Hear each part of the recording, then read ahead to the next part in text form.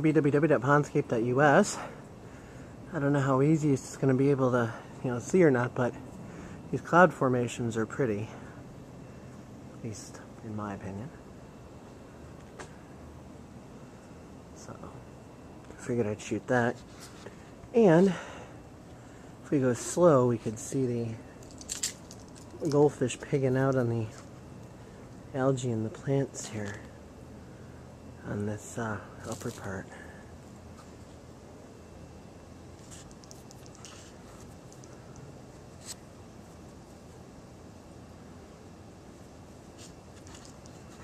You can see the ripples they're making in the water.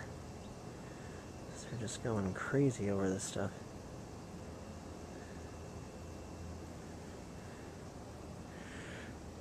They were actually, the goldfish were actually mating early this morning, and they had like egg splatter all over the top of the freaking pond. Oh my god. I was too tired to run up and get my cam though. I actually headed back to bed. We're just way too tired. I just came down to get some food, but yeah, I mean, next time I'm up that early in the morning, because it was like maybe 5:30, 6 a.m., damn, these suckers are just like going to freaking town. Just egg splatter everywhere.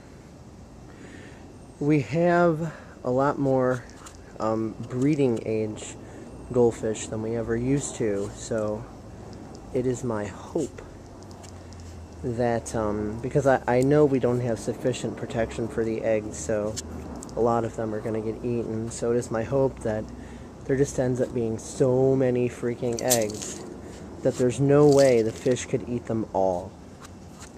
Let's say hypothetically they lay 100,000 eggs. Well, if they laid 100,000 eggs, then you figure I should get at least 500 out of the deal, right?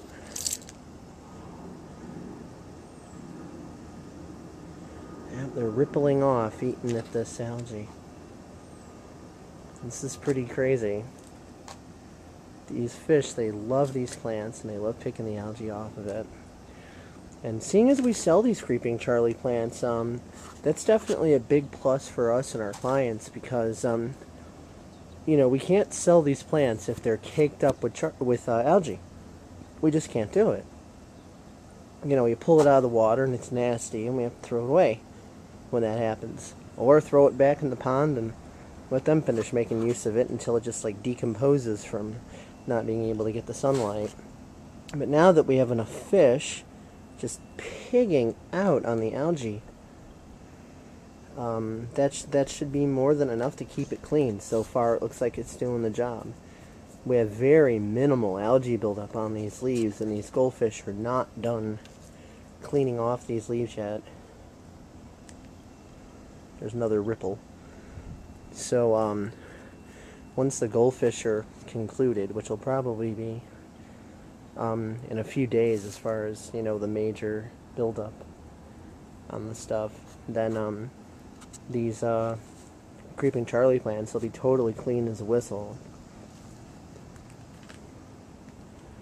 And they'll stay that way because any new buildup that actually starts to form, the goldfish will, and other fish will pick it off before it actually starts to become any sort of a problem. So goldfish are weird fish because they're clean and they're dirty at the exact same time. Though they do a really efficient job at cleaning up most any sort of pond waste mess, they also make a mess by just how much they crap, first of all. And second of all, they make a huge mess by just stirring up the bottom muck. So, I mean, in a pond, that's fine because, you got big-ass honking filter keeping all that in check. But if you got these fish in an indoor tank, you really have to have an uber-powerful filtration system in order to have these guys, exist properly in a tank. Otherwise, the water's just going to start getting murky, and you're going to run into problems, and you're going to end up with some dead goldfish. So that's just not cool.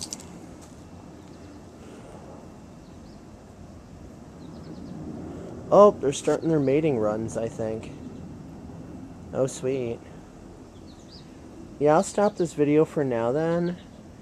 and wait until they're full kicked up into gear for mating. Because they do their whole breeding thing early in the morning and late at night.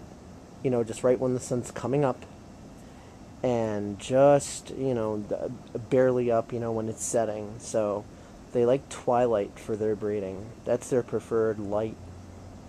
That's when they just really go crazy with the breeding. So if they start fornicating like a mofo, then I'll turn the video back on and there'll be like egg splatter all over the place, and you'll get to see that. So www.pondscape.com